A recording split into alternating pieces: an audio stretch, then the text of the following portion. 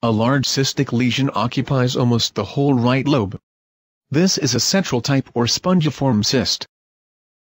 In the lower pole or next to the lower pole there is a cap-like hyperechogenic lesion having numerous microcalcifications and less bright non-specific granules. 2.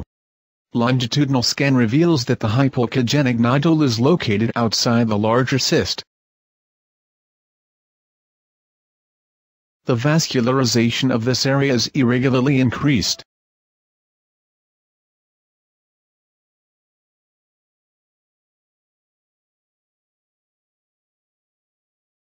The lesion in question has sharp but lobulated margins.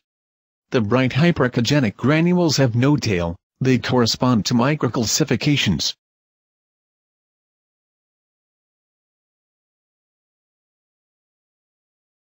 Finally, a US-guided aspiration is demonstrated.